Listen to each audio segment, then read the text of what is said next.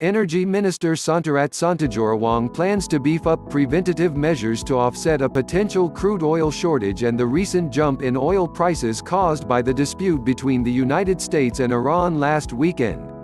He met ministry officials and agencies on Monday to discuss the recent tension and estimate the aftermath on the global crude oil market. The government will launch urgent measures once crude oil prices rise above $80 per barrel, said Mr. Sontirat. We have to be prepared for further consequences or incidents, but at the moment, the oil supply remains normal and prices have yet to rise sharply. After the tension began, the Dubai crude oil price moved up by $4 to nearly $69 per barrel. Mr. Sontirat said the government is monitoring this dispute and the ministry will evaluate the situation again on Friday to provide some preventative measures. Earlier, the ministry planned measures fearing a supply shortage stemming from the refinery attack in Saudi Arabia last September. PTT plc, the national oil and gas conglomerate, reported crude oil resources imported from the Middle East were down to 50% of total imports, equal to 250 kilo barrels per day following the event in Saudi Arabia. In the past, Thailand imported 74% of the total crude oil supply from the Middle East, totaling 420 kilo barrels per day.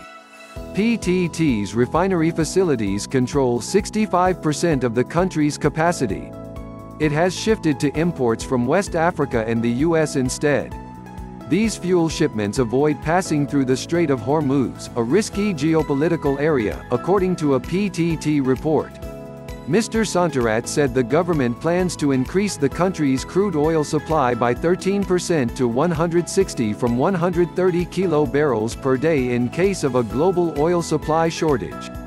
The rise in local crude oil production will complete within a week, according to the Mineral Fuels Department. The ministry reported the country's legal commercial oil reserves remained at 50 days based on oil consumption of 2.988 billion liters as of January 5. The crude oil reserves in shipment process were at 1.114 billion liters and refined oil reserves for the country totaled 1.468 billion liters. Cooking gas as of Sunday stood at 101,000 tons, equals to 17 days of gas consumption. The Fuel Oil Fund oversees a levy collection from motorists. Mr. Sontirat said the fund is ready to implement urgent measures to prevent a hike in local retail oil prices. The fund has cash on hand at 37.38 billion baht to be used for price fluctuations, he said. Please subscribe our YouTube channel Listen News here. If you like the video, please like, comment and share the video.